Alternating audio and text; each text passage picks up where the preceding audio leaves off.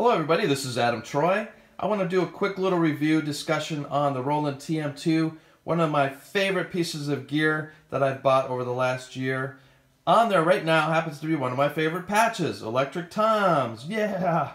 But anyways, this thing is wonderful. I used it both in studio and at home, layering sounds, but also getting the MIDI for later production in case I need to do any kind of drum replacement, tightening the kick and snare, which is usually what I do. I like to layer my kick and snares, or as you know out there, you're usually replacing the kicks anyways. So this thing is just flawless, works flawlessly, especially with the Roland RT30 triggers. I happen to have the HR on the snare. I have the same one, dual trigger on the first tom, and then single triggers on the other ones. I don't have them on the floor toms at the moment just because I was moving these things around. I brought those in the studio just recently, just those two toms. But absolutely flawless, and the kick trigger is right down there. Sometimes I'll have it a little bit lower, but it gets a little close to the pedals down there. So one thing that I've discovered with the triggers and the module is to try to keep the heads from not vibrating too much. And that Remo head on there with the pinstripe stuff works perfectly. And of course the big old teddy bear in there works nice. And that is a Ludwig vintage 70s Vista Light that's down there. This is a DW acrylic design series, 5-inch.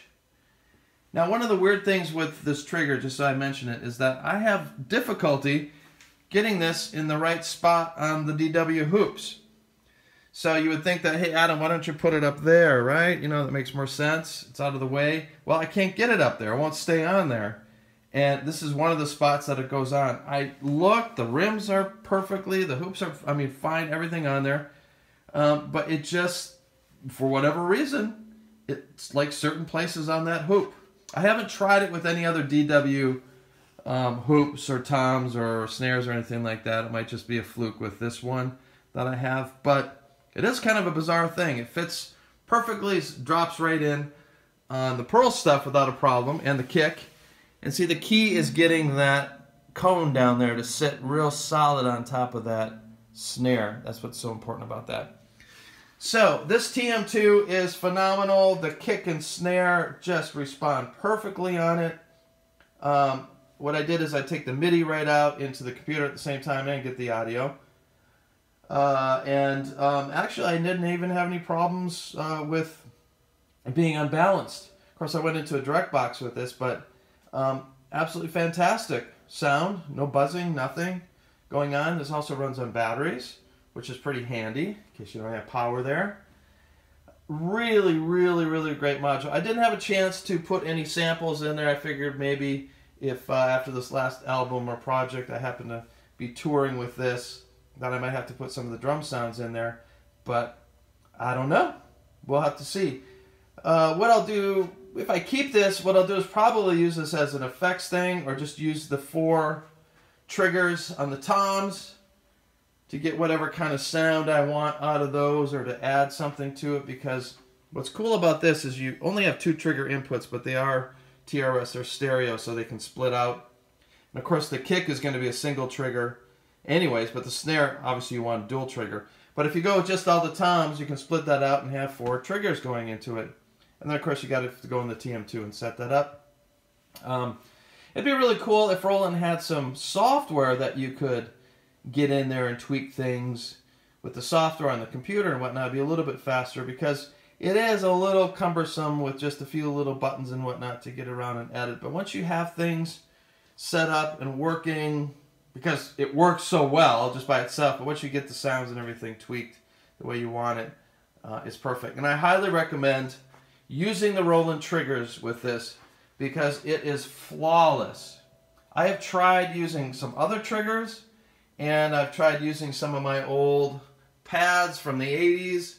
Those are Pearl TP1s. I have Tama Techstars as well. You can see in another video. Maybe I'll throw some pictures up for you.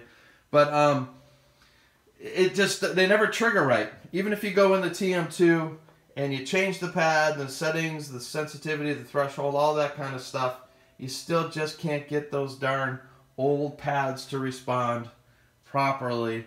But when you use those RT triggers, it's just phenomenal. It's almost like you have a mesh head on there. You're just using a regular V drum or TD50 set or something. It's great. Now, why am I talking about this? Because I think it's so great. It's one of my favorite pieces I've had in a long time, but it just may go away because of the new stuff I have coming in. I have a Roland SPD-30 coming in, and I can use the kick and snare out of that already. It has additional pads in there, inputs, which would cover this whole thing in here. So it may go away. I might not need it, or I'll just use this on toms while I use that for some other things.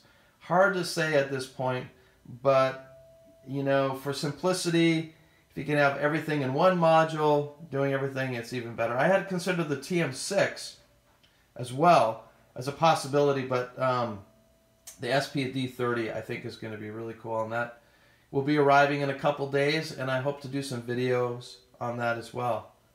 I hope this helps all of you, but I can't say enough about the TM2. Highly, highly recommended. And, you know, I've been doing this for years and years and years, and I go back to the TD5 and their old triggering stuff with making hybrid kits and everything, and this is definitely the best thing I have ever worked with. I'll just hit a couple things so you can see it trigger. Just with my hand.